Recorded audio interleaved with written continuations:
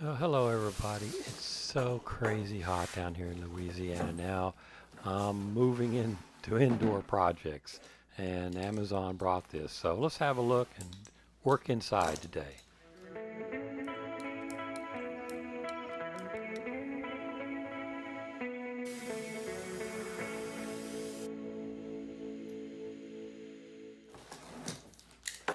I hope you like that new opening title screen. I've been spending a lot of time actually on that. And of course I did the do-it-yourself little music as well. So this is a cedar shoe rack from Amazon. Hold on a second. Let me check the price on this. Okay, so this it looks like they've raised the price on this. This is $99.49 now. This is the what brand is this? Household Essentials CedarFresh two-tier cedar shoe rack and seat bench.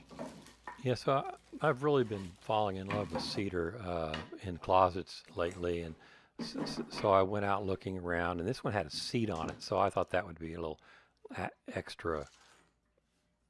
Well, the reason I'd pay just a little bit more for a shoe rack.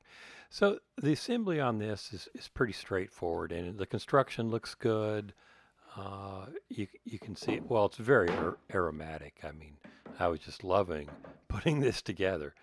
Um, it's it's probably not enough room between the shelves for tall shoes. Certainly not enough for boots. I mean, you could put the boots on top, but it's really more for like sneakers and loafers, that kind of thing.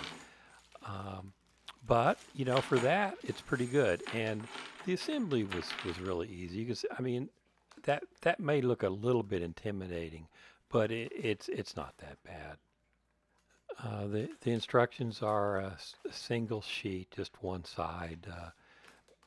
Basically, you just put the side rails on with the screws and then put the top on. And then there's some little plastic pieces to cover up the screws. They all go in with a little Allen wrench, and they included an Allen wrench. So let's just speed through the assembly so you can see what you'd be doing if you were to purchase one of these yourselves.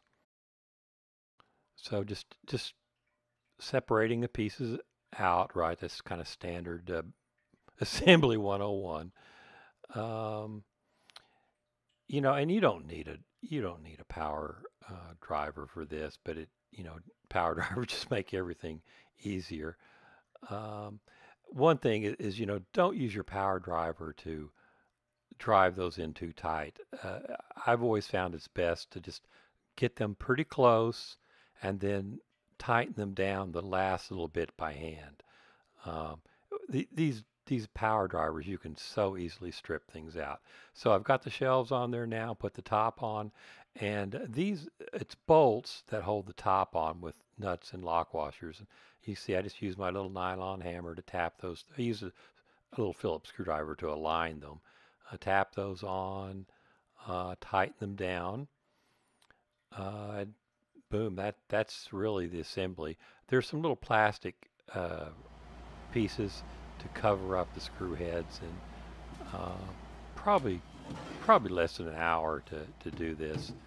Uh, and you can see it feels pretty sturdy. It's relatively lightweight. I think it'd be easy to move around.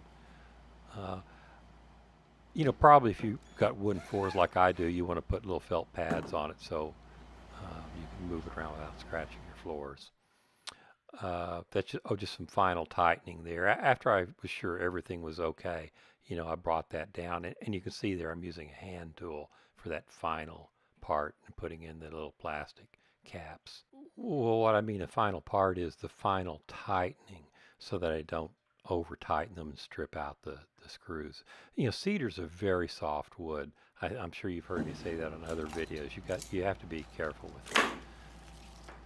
I mean, that big gazebo I'm building is out of cedar, and easily strip out the screws on that.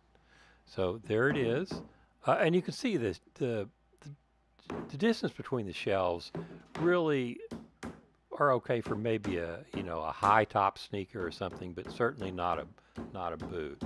I think you could put some moderately high heels on there. Anyway, let's take it inside and have a look at it in its space. So so I got something that would fit in this space, and now just takes a little small tennis shoe like things, put in there. You can see how they fit. So it'll hold 6, 8 shoes. And now for the real test, that's 200 pounds going down there.